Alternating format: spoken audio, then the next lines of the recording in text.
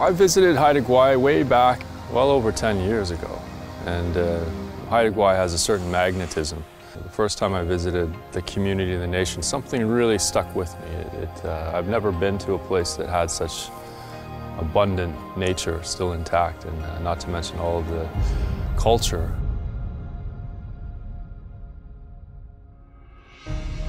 So as an Indigenous person, to see the strength and the stronghold that Haida Gwaii is with respect to nature and culture, it really gives one hope. It also gives one support and drive to really protect what's here, and to also, moving forward into this transition economy, to really see the Haida continue to become leaders in an emerging new economy, and an economy that's really about self-sufficiency.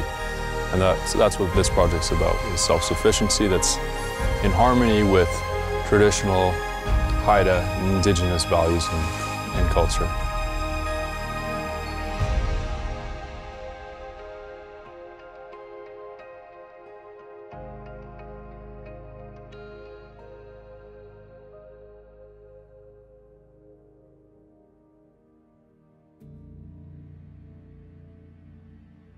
The interesting issue about Haida Gwaii, why is it special, is I think people that live on islands have a huge advantage. When you live on an island, whether you're Indigenous or anybody, you know there are limits. You have to learn to live within the limits of those islands. And when you have, as you've seen on Haida Gwaii now for 40, 50 years, you have the Haida saying, this is our land. Don't tell us this is your land, it's our land. And we want to gain control over that land so that we can manage our forests and fisheries in a way that our ancestors did. And the Haida have been very, very successful at reacquiring the rights to their land. And when you think about it, energy is critical for any society. And here, the cost of diesel is tremendous. It's got to be brought across the waters. And I know they're talking hundreds of thousands of dollars every year just for the cost of diesel.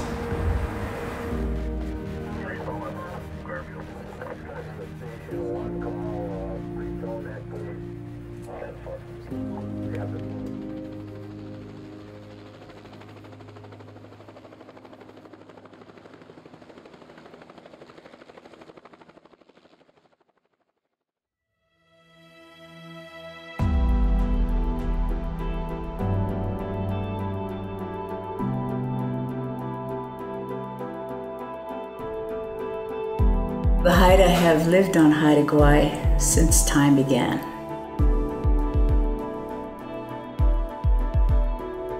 There are artifacts of Haida on every inch of every shoreline on Haida Gwaii. We were totally self-sufficient.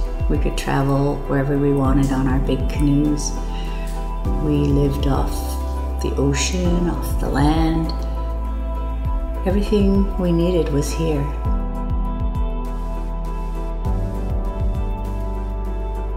It was a dream of one of the chief councillors many, many, many years ago in the 80s. His name was Chief Councillor Tom Green. He had this dream of building the Heritage Centre down at Second Beach, where it is now at Kai. So the plan slowly revolved, and eventually the Kai Centre was built.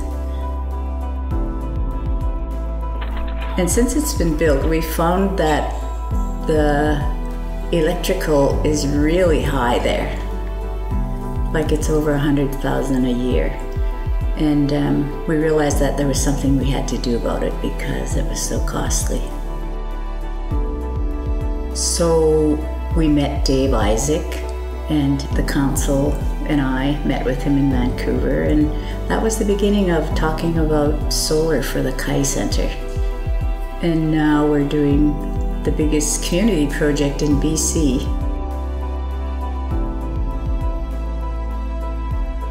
So this project represents obviously a functional value, and in that it's going to greatly reduce the annual consumption of energy. But beyond that, and more importantly, beyond the nuts and bolts of it and the electrons. We're actually, and what I think is more significant, is we're actually bridging a very significant and important building to a star. And I think when you think about that, it's poetry. And I think the more we can connect our local communities to a resource that is abundant, that is near infinite, like a star, it not only ensures a local future source of energy and secures a community, but it also creates what I think is a very positive, inspiring way to reestablish a modern connection with nature.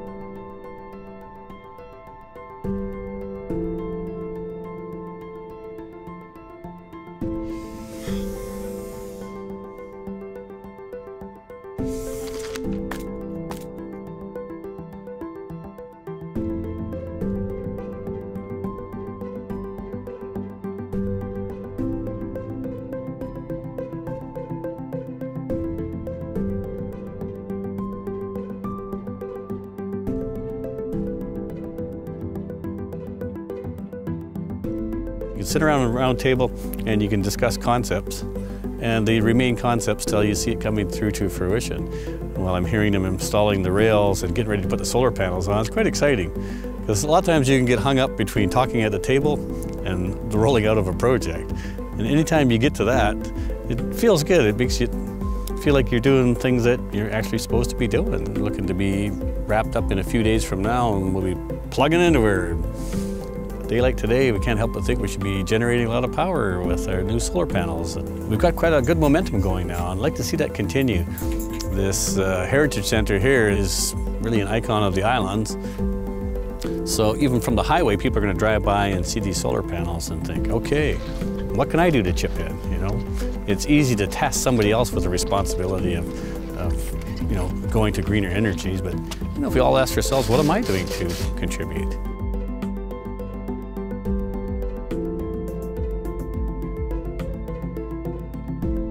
Out here is where we get a lot of our local food, right here.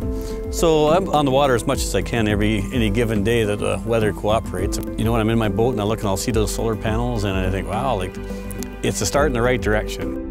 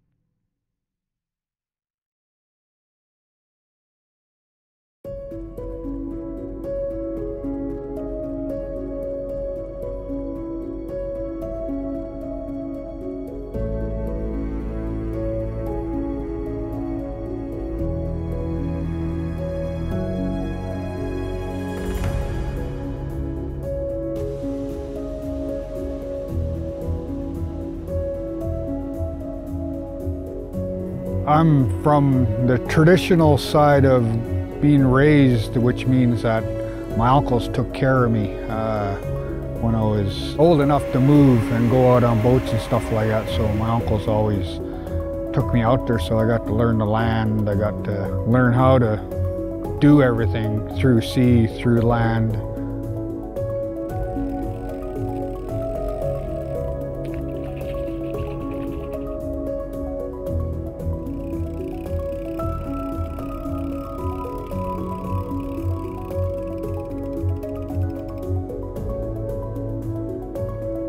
What we have here is we have a longhouse that is acted like it fell, and then we added the feature of the solars on it. So when a longhouse is standing like this, it fell like this, and that's what we're representing here on this system.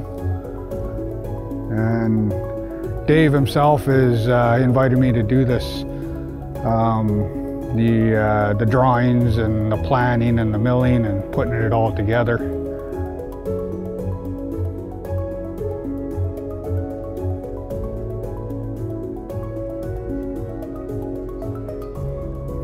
And yeah, solar, I'm interested in it. I'm loving this project I'm doing for it. And hopefully looking forward to the future of more of it happening with me being involved. So.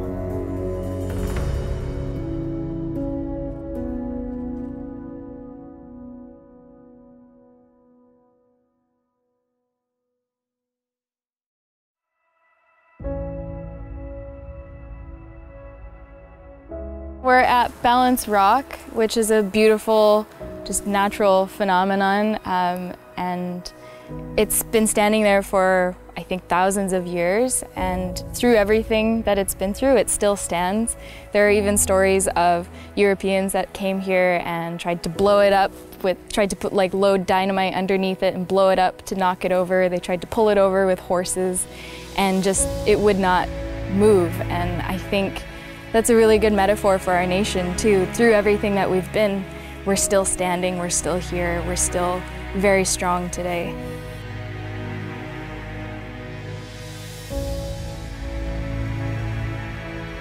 Ta'lani gulini kharigas, ahait singa skaudigi dankasho kilt laga. Jiigawaay Naay Unguu skaudigi sing dangasho kilt laga. Wadohan anes is skaudigi dangasho kilt laga. Ahayat gudat alang isiskina wadohan pagayil gai giut ang pianon.